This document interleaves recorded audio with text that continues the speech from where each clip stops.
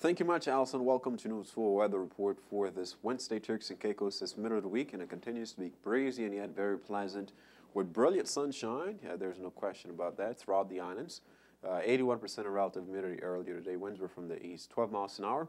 We looked at about 84 degrees in highs and a real feel of about 99 degrees during the day here. Moonlit sky and windy this evening, lows of 67 degrees.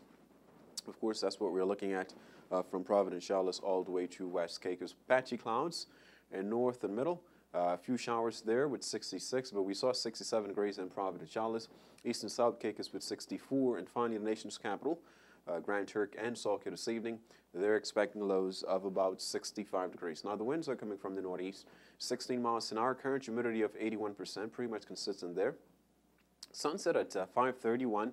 Earlier today should rise at about 6:23 on Thursday morning. A low tide takes place at 10:46 this evening.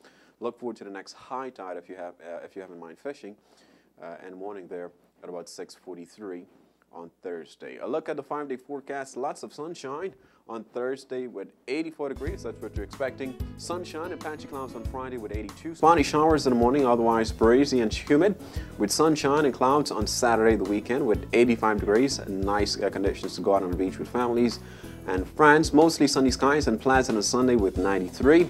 More sunshine on Monday with 95 degrees, mainly clear skies and humid at night. However, we're expecting lows of about 65 degrees. That'll take care of your local weather report, TCI. Remember, you can always check a local weather online. Just log on to www.wiv4.com.